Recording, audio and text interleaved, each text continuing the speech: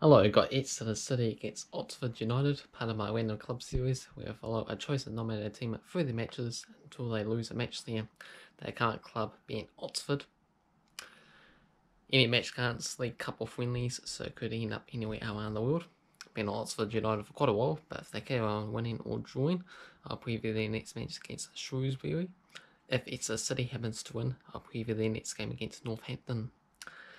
Exeter City, last match, they got a 2-2 draw against Hartlepool, a division below them in the FA Cup, after surrendering a 2-0 lead at home with first half goals from Bowman and Atangana.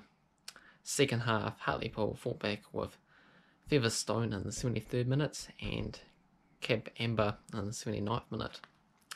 It was 11-9 shots for Hartlepool, 5-3 on target for Exeter.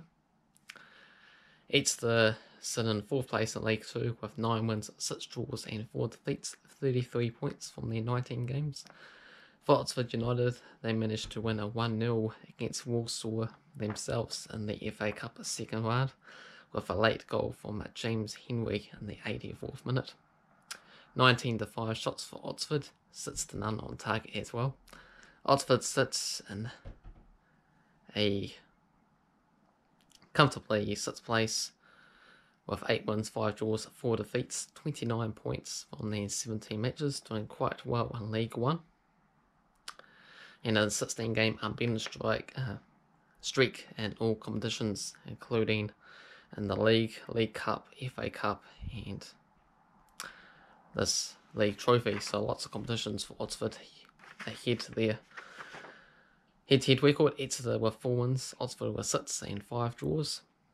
Since 2005, Oxford unbeaten in the last 5, winning 3 and 4 draws prior to that.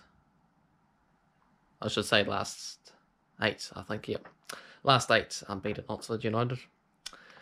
And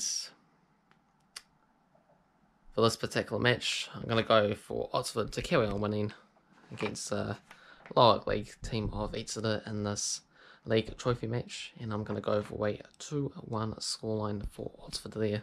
And let me know your thoughts and predictions in the comment section below. If you enjoyed the video, make sure you hit the like button. If you want to see more predictions, make sure you subscribe.